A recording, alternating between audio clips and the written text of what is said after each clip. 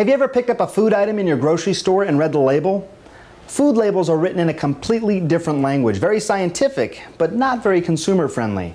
Now, for some, it may just be a matter of inconvenience. But if you're one of the millions who have to live with food allergies, then not knowing what those labels mean could be a matter of life or death.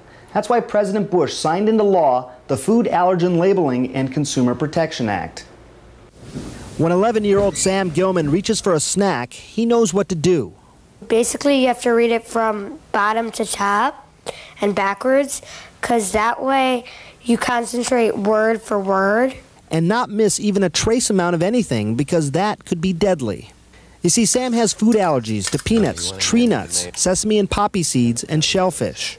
I go into anaphylactic shock, and worst case scenario, I could die.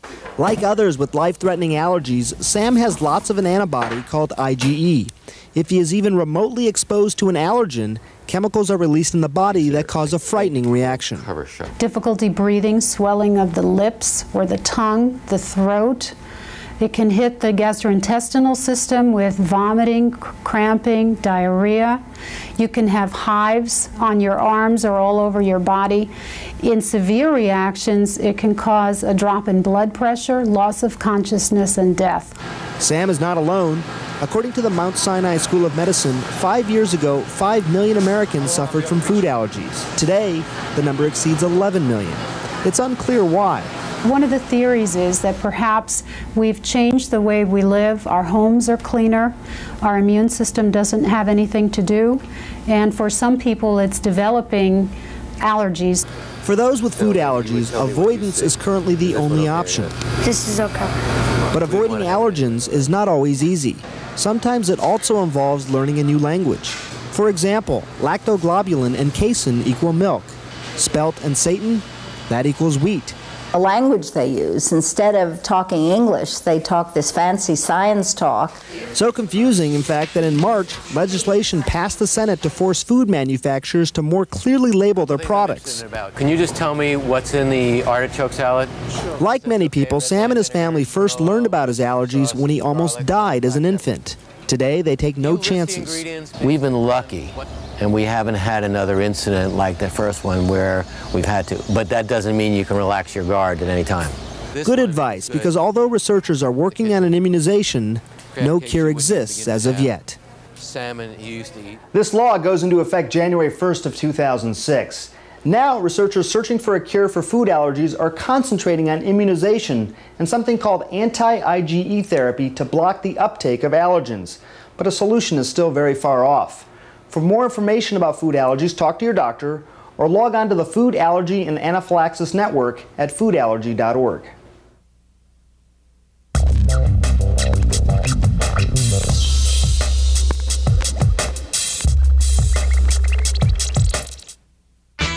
This year on our weekend away, Jane and I wanted adventure.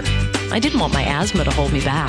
Bye, honey. You wanna go where you wanna go, do what you wanna do. There's a different kind of asthma controller, Singulair. It's not a steroid. It's a once-a-day tablet that helps provide effective 24-hour control. And the same Singulair is also approved to help relieve a broad range of seasonal allergy symptoms. Singulair will not replace fast-acting inhalers for sudden symptoms. Continue taking your other asthma medicines unless your doctor tells you to stop or change the dose. If asthma symptoms get worse, contact your doctor at once. Side effects are generally mild and vary by age and may include headache, ear infection, sore throat, and upper respiratory infection.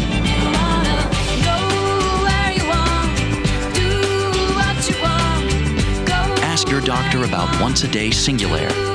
Asthma control that can help you breathe easier.